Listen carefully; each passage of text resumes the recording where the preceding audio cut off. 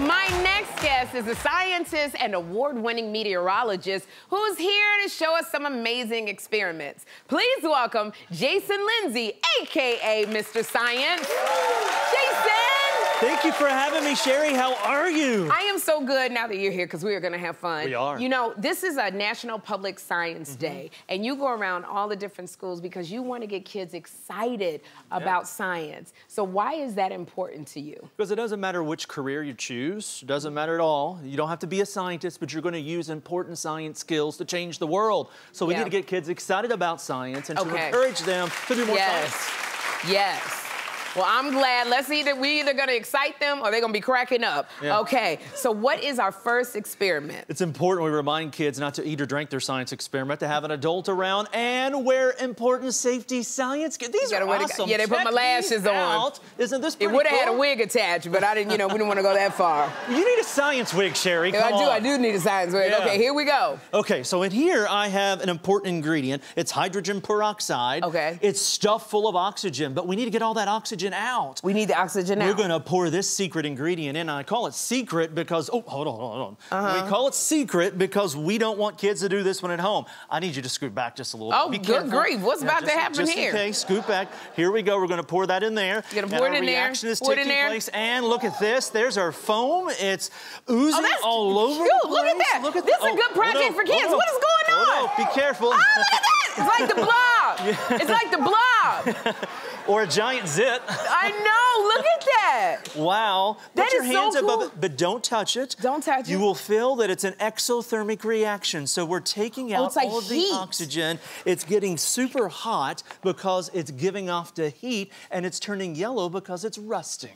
Oh my God. Isn't that pretty fun? Now, so you're not supposed to be touching this. Don't touch it. It will hurt your hand just a little bit, so that's why we don't want you to touch it. And after a while, you're able to touch it, but let's just leave it alone right there. Oh, make sure you're safe. I love this. You like that one? I like that one. I don't know if I want to clean it up, but I love this one. Oh. This is great. All right, what's the next experiment? This next one I think you're going to like, and kids can do this one. It is called a bubble snake. So you need a few ingredients from around the house. Check this out. This is my bubble snake wand. Okay. I took an old juice bottle, attached to it with a rubber band as a microfiber rag. Now this snake will come alive and bite you. Oh, I forgot I was supposed to. I gotta learn how to do. I was so into, what are you gonna do with this? Joking. No, do the line again. Okay, do the line again. I can do it. I'm like, and the snake will bite you. Oh my gosh! Oh, shoot! Are you okay? I'm okay. I'm okay.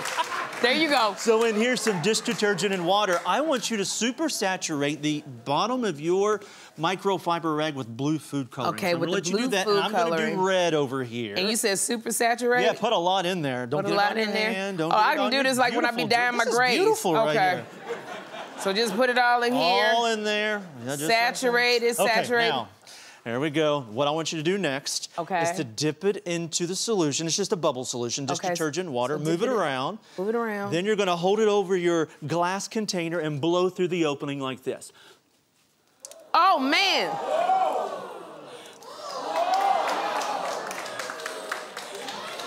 And you will notice we have a red and a blue snake. That's pretty cool. What are you doing over here? I don't know when to stop. You got to tell me when to stop. Okay, you do not. Do I keep going? Okay, you have food coloring in your mouth. I do? I do? Oh, I love it.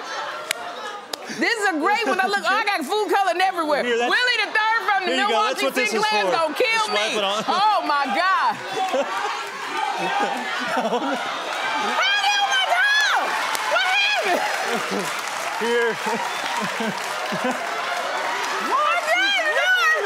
More. Okay. I never thought coming to the Sherri Show I would be licked. We gotta move on to this. What's the last experiment? I am loving this. We have in here, well, clouds. We see them in the sky. Yes. They can grow. They're beautiful. Yes. We're going to create one right here in the studio. Okay, we're going to create clouds. Nitrogen. Yes. Over here, hot water. I need you to step back. Oh man, just what like are you doing with these Right experiments? I'm going to put some face shield protection on. We got to step back? Yeah. Now I'm going to dump this in here. 3, 2, 1. Oh, shoot! What in the world? Oh, my gosh! Look at this! And there we go. You are walking on clouds. Oh my gosh! This is the craziest! So here's the science behind it. What is going on this show?